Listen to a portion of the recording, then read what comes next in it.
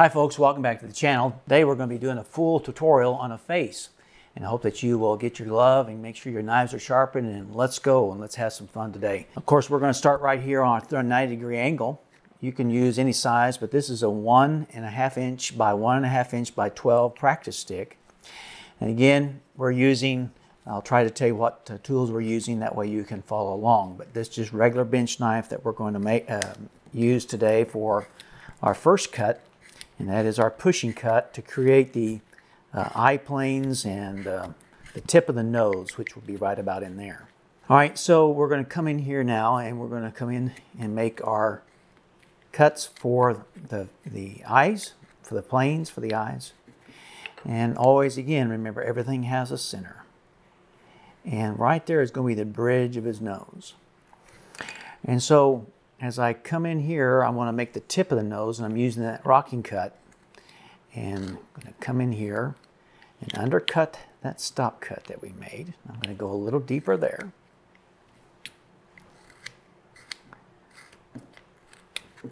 Now I'm going to take my knife, and the tip of this blade, I'm going to start right here, and it's going to end up out to the outer edge of the eye, hopefully.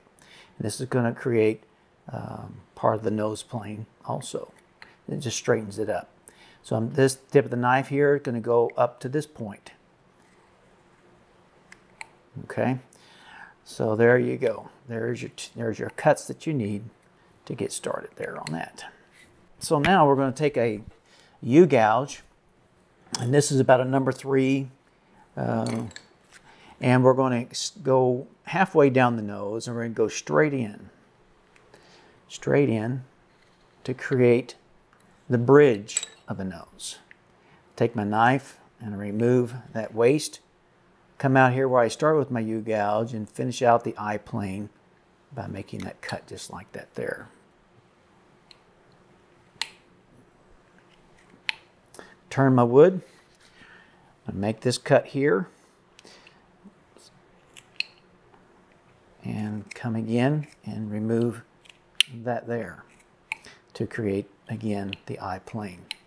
Turning our wood around, and we're going to come and remove a little bit off of there, off the bridge of the nose. Okay, so that's where we're at so far. And now we're going to come in and create our smile lines. You can make them long or short, however you like. This is your carving. So make that stop cut, and then I'm going to put a stop cut right here. Start at the bottom of this smile line, work my way up to the bridge of the nose, or the wing of the nose, excuse me. All right. Do the same thing over here. We're going to put a cut here.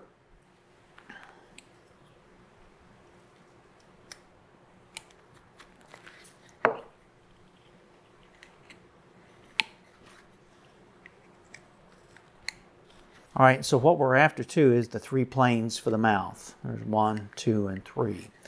Again, if you don't get these 3 planes, your face is going to look flat.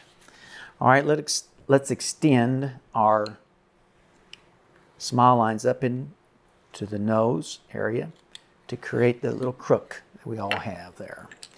Now I'm going to come in again here with my U-gouge, and I'm going to push again, create more depth here.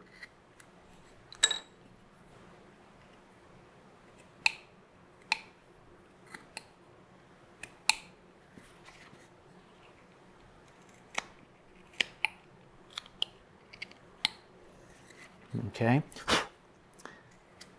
there we go. Sometimes the fiber of the wood doesn't want to let go.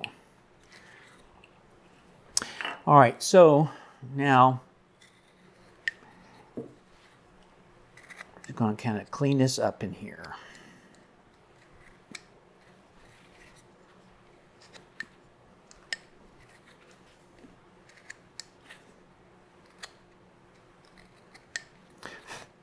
Sometimes you have to revisit these areas just to get the look that's going to say, that's it, that's what I'm going for. Okay.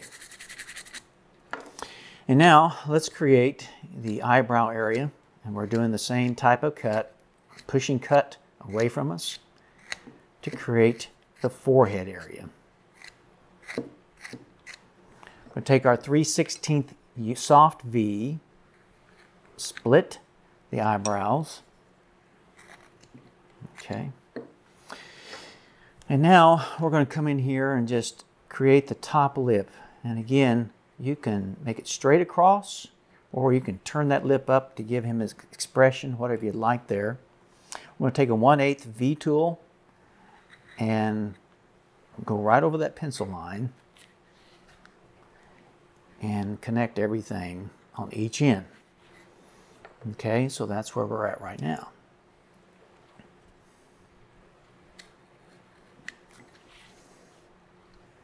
I visit this dental mound quite often to make sure that we have all of the right planes in place.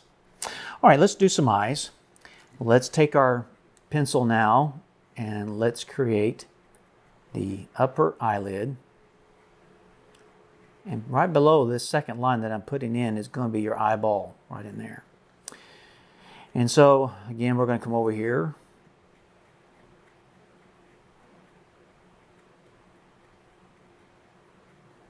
And all this is just a guide for you. And you don't have to pencil these in, but if it helps, why do so. Okay, so now we're going to take our V tool and we're going to outline the first line that we put in. Come down here now, do the second line. Okay, so that's all we have to do there. Jump across the bridge of the nose. Let's go across here, putting my thumb on his nose, pivoting with that. That gives me control. I'm going to turn my wood and come in and finish out that there. All right, now we're going to take our knife and we're going to make 6 cuts to each eyeball. 6 cuts to each eyeball. It's going to be kind of a triangle cut. And the deepest part of your eye is right next to the nose near the teardrop. Okay, we're going to go to the other side here. Put our stop cut there. Stop cut number 2. And the last one, angle your blade of your knife and remove that out. All right, now we need to set that eyeball back into the socket area of the eye. So we're just using the very tip of the knife. Don't use the whole blade, just use the very tip of that blade. And you're putting a stop cut on top of that eyeball, and then you're going to take your blade and you're going to go right in and see how that made that shadow there in the eye socket. All right, so let's jump across the bridge of the nose. Let's do the other side. There's 1 cut, and 2, and 3. Turning our wood. Learn to turn your wood where you can get the best cut and the safest cut possible.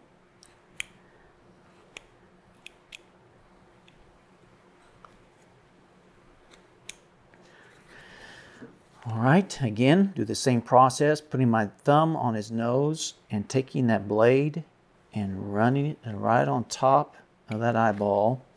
And it just creates a shadow in there. It gives it more depth. Okay, now I'm going to address this nose a little bit more.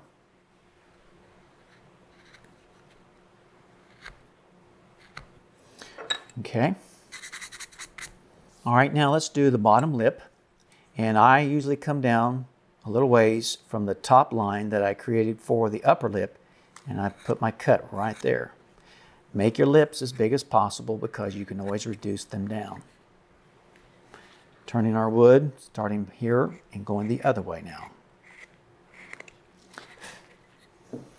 Okay, now we're going to take our knife and we're going to make a stop cut to give him some action in here.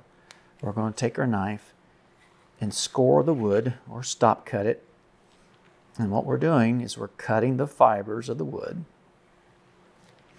And that way when I come back and go in the other direction, we're going to hopefully open his mouth a little bit and give him some action. Okay, so what we're going to do here is just take our knife and open up that mouth a little bit. Looky there. Just a simple cut like that can make a difference, expression in your carving. Okay, so now let's come in and let's create, give him some more depth and more realism here by putting a stop cut here on each side. And this would be where the sideburns would be, and also to the ear, not too far away from there either. A lot of times people do not sink this area in very much, and because if you don't, this will give your face not much depth. Now turn our wood again, and let's start down here and create that depth right through there.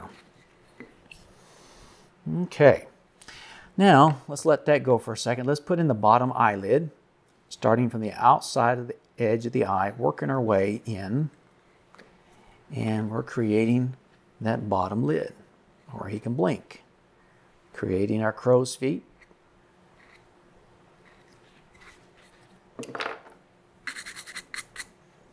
All right, let's turn our wood again. Let's do the other eye.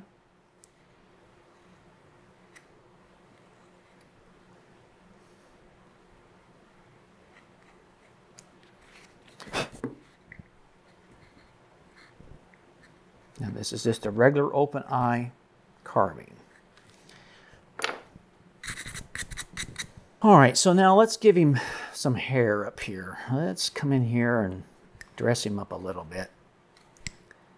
And just show there's some action here.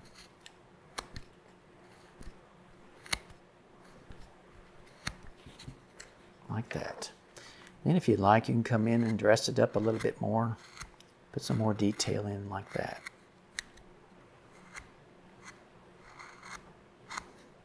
But don't be afraid to try something different on your faces and things. Now like right here, let's put a part right there. And see, that just made a difference in that. And coming in and just putting that in. And then bringing the hair down.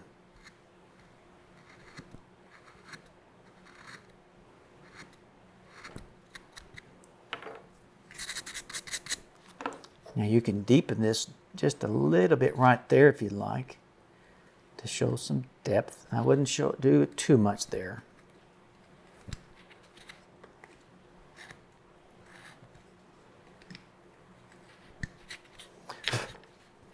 I'm going to create some lines here to give this more depth and more action in your carving.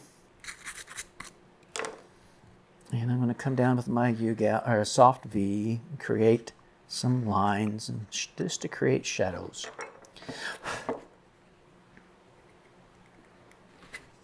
Now I'm going to come in here and we're going to deepen this right in here to create more of a shadow and to create that bottom lid where it'll stand out a little bit more. Okay. And same thing over here. We'll take our knife, just using the tip, running our way right up through there. And we're going to come this way.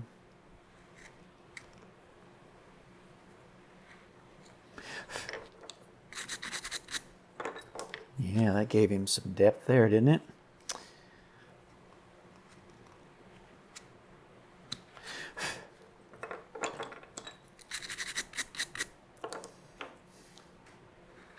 Now you don't have to if you don't particularly care for that look. That's up to you. Let's put in the eyebrows. Remember, don't go straight up. It'll give him a scared look unless you're going for a startled look. But this is just a relaxed face. But follow that eyebrow bone, that first line you put up there when you created the eye area. Follow that. Kind of turn those eyebrows on its side a little bit. Now, let's come in and put in more just complete looking face by creating the sides and putting in the chin, things like that.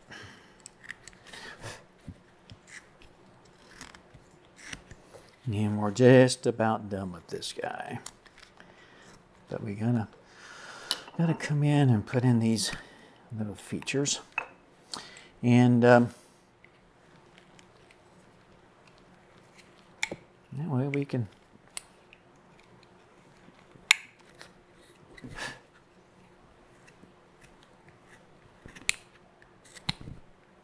again too, you know, you can take your V tool, little small V tool, and come in here and put little 5 o'clock shadows in here and all these little things just to help your carving come to life more. And also too, whenever you get ready, I like putting action in my eyes, looking left or right or up or down. And oh boy, he's looking around at something there. May not know what it is yet, but he's looking.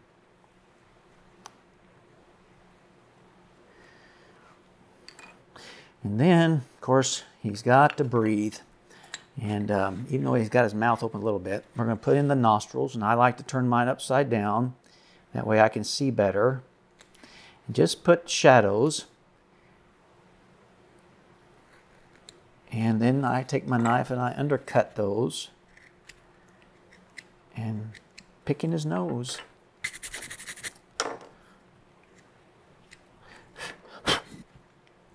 And again, I like to come in and visit these areas because when I first started carving, my faces looked very flat, like a pancake. And I learned through trial and error that the teeth is the big asset that keeps the shape of our face. And because if we don't keep this dental mound rounded, you will have a flat face. So you can see there, it's lots of fun. Yeah, we left some ridges and things, but that's just part of it. You can always dress that down. And two, if you want to put in part of the lip, inner lip, you can just take your number 12 V tool and come in and create that little mouth.